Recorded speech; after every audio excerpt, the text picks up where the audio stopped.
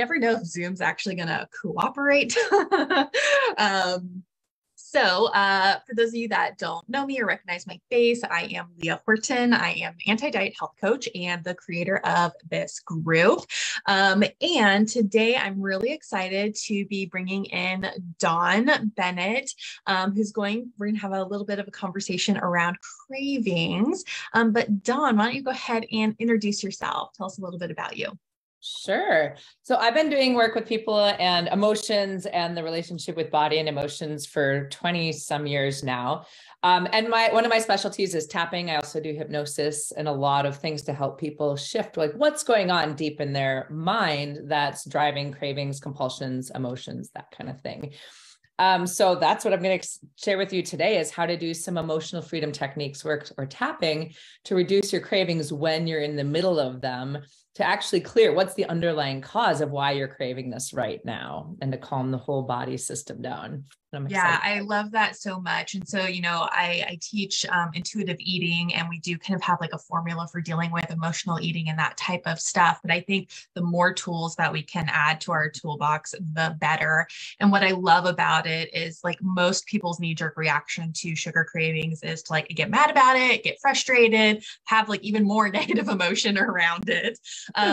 And be like, oh, there's something wrong with me. And I need to like go low carb and cut out all sugar and take these really drastic measures, but it doesn't actually address that underlying, the root of the issue and the craving itself. I think that our body has a lot of wisdom, and sometimes we just get our wires crossed on like what it's trying to say that we actually need, right? And so I took one class on tapping when I was getting coach certified, and I just found it fascinating. So I'm excited to learn more today from you. So yeah, go ahead and just dive in. Well, I just want to say first, just to address this right off the bat, there's a lot of different methods of tapping, and not all methods are emotional freedom techniques. So you'll see me do some things that maybe you haven't seen on YouTube or you haven't seen elsewhere, or I might do it in a different order. Most everything works. It's a matter of your intention and bringing yourself into your body and grounding, right?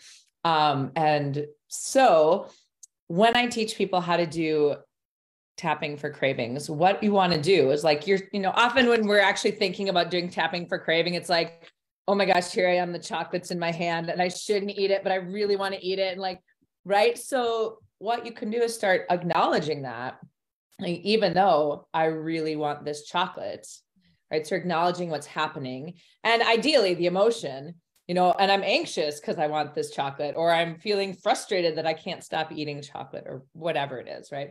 So the emotion and what's happening. And then we alternate that with an acceptance statement. Like, it's okay, I feel this way. And so even though I'm frustrated because I'm going to eat this chocolate right now and I don't want to, I accept that my body's trying to show me something, right? So we do that on the side of the hand. And then when we do the rest of the points, we can actually just talk about like, well, what is it about this chocolate I love? Like, oh, it's so smooth and creamy, and I love the way it melts in my mouth. Then we go to the side of the eye, like it makes me feel warm and nurtured. Like I really want this right now, but I don't want it right now. Like I'm trying to lose weight, or I'm trying to cut out sugar, or whatever it is, right? So you can just literally tap the points as you're sitting there in front of the food, just acknowledging yourself and giving yourself grace. Right? Like, okay. And you can evaluate like, okay, so I wanted this, let's say at a level 8 out of 10 when I first started. How much do I want it now? Well, I want it like a 6 out of 10. And we can all start looking at what is there in the food that we love, right? Like, so when I talk with people about their cravings from the emotional techniques or the EFT standpoint, we also look at sometimes like, even though I want this chocolate, the love of my family isn't in the food.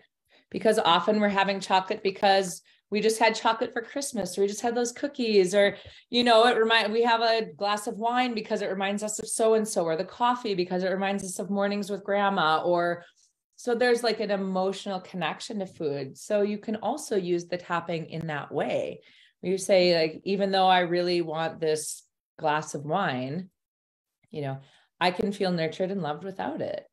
But even though I'm really craving this wine right now, It's going to take away my stress and I'm so stressed out right now. Like, yeah.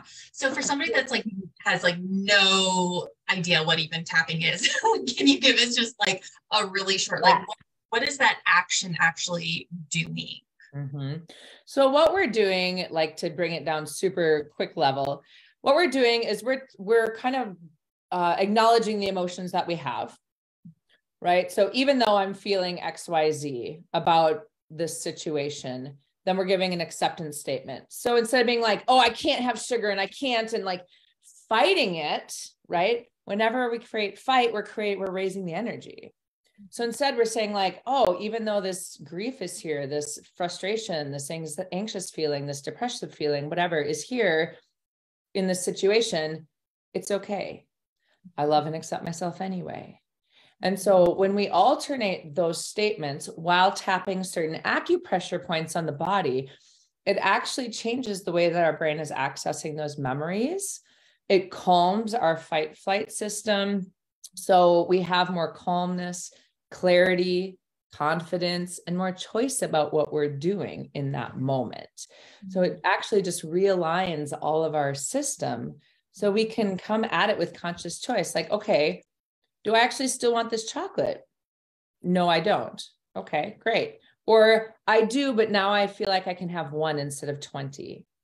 So we can actually make choice instead of just like, oh my God, I got to eat chocolate, and like the unawareness, right? I know you talk about that a lot, being aware of why you're eating it, what's beyond it, how is it nourishing us mentally, physically, emotionally. And I think the key there is like having it come from this place of non-judgmental curiosity. I think, that our knee-jerk reaction again is to like, now we're going to sit in a shame spiral because we can't control ourselves around the chocolate or whatever. And it's not helpful to do that. But if we can just be like, okay, I wonder what it is that has me feeling this way, or what am I hoping to get from this? And, I think a lot of people are like, oh, I eat chocolate like when I'm sad or upset or happy or whatever. One of the things, like when I started like increasing my level of awareness around the nightly chocolate habit that I had, I actually noticed it was more of like a physical desire of like being a palate cleanser after dinner. And it was like my way of like finishing my evening. And that was such an interesting awareness, because now I can make that intentional choice of like, okay, I know what that's doing for me. Is there something else that I can do that accomplishes the same thing? That's maybe a choice that's more supportive to my body. And sometimes it's the chocolate, and that's okay. Right. But sometimes it's like a cup of peppermint tea, or I just go up and brush my teeth or whatever it is. And there wasn't actually really an emotion tied to it other than just this like connection with the completion of my meal and my day, which I found really interesting. Right. And that's the thing, is it doesn't have to be a negative emotion. Like with emotional freedom techniques, with tapping, we work with the negative emotions because that's usually something more, that people are like, oh, here I am, I feel ashamed that I just ate a whole bag of potato chips. We can work with that. But even as you mentioned, finding the positive resources, because our brain is just doing everything it can to keep us safe, to help us feel nurtured, to help us feel loved.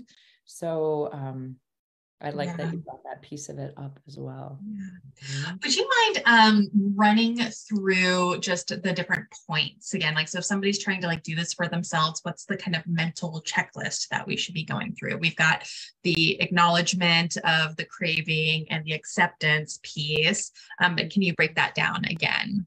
Yeah. So the way that we usually work with it is like, even though I want this food or whatever, and I feel X way about wanting it, is usually the way we try to bring in it, because of course it's emotional freedom techniques. We're trying to bring that emotion into it. Sometimes we don't know why, like, even though I don't even know why I want these potato chips, I just want them so bad, right? That's okay. The acknowledgement. And then the rest of the points, we usually acknowledge the emotion again. Like, I'm feeling frustrated, or I really, really want these. So that's what we do most of the time. However, with foods, it's usually, I shouldn't say usually, but it's often something really specific. I really want this salt. I just love the way they crunch in my mouth. It reminds me of XYZ person. So we start identifying the attributes of the food that we're craving or that we're compulsive about in that moment. Then what happens as the body clears, actually the deeper layer shows up. Like, oh yeah, that's right.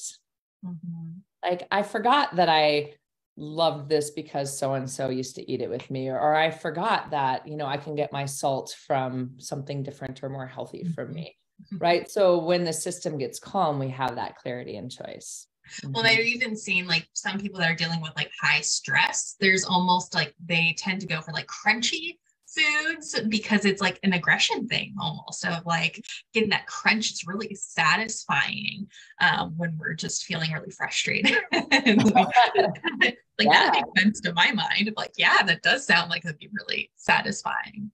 So it looks like, you know, you're doing the hand, you're doing the top of the head. Between the eyes. So usually at the center point of the eyebrows. And you can do it one-sided, two-sided. It doesn't matter what sides. Side of the eye, right in the temples. Under the eye, right in the cheekbone. Under the nose, between the nose and the lip. Between the lip and the chin.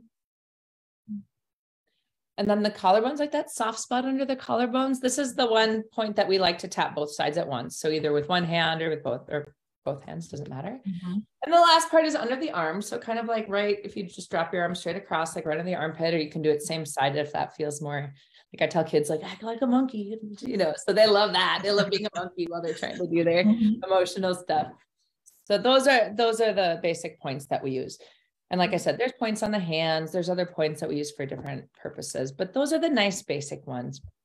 The beautiful thing about emotional freedom techniques tapping is that if you miss a point or two or screw up a little bit, it's still going to work. Like it's still going to make some movement. So I encourage people just to try. Otherwise, I've got like a free PDF on my website that you can just download it and has all the instructions on how to try to do it yourself. So. Yeah. And I was like totally skeptical when I first heard about it because I was like not fully into like a lot of what people would call woo-woo stuff. And I was even like a coaching partner I was like doing it with, we're like, I don't know about this. And I actually was really surprised. Like I found myself getting really emotional doing it. And you could definitely like kind of see that it brought up a lot of stuff. And it was like a really great release of emotion. So there's definitely something to it for sure. And I'm like one of those people, like, if it works, like, I don't have to understand how it works. I'm just going to add that to my toolkit and continue to use it. So great. Well, one really interesting research study is there's a woman, Peta Stapleton, down in Australia, and she did a study on cravings and compulsions with tapping. And they did a focus group for 8 weeks of tapping and did like a follow-up after, I think, 6 months and then a year. And you could see the changes in the brain via MRI, and they stayed permanently. And when they were doing follow-ups a year later, most people couldn't even remember what it was they were craving so bad that they did the study for. Like that's how completely things shifted for them. So it's a very permanent long-term change, which is really lovely about it as well. Yeah, that's amazing. Awesome. This is so fascinating to me.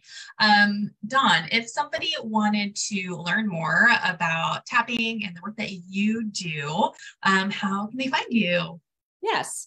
So my business name is Touch Remedies, REMEDIES. So it's touchremedies.com is probably the best way to do it. I'm in the middle of rebranding. So notice that it might point to a different website eventually, but because I'm doing a lot of stuff with relationships as well right now.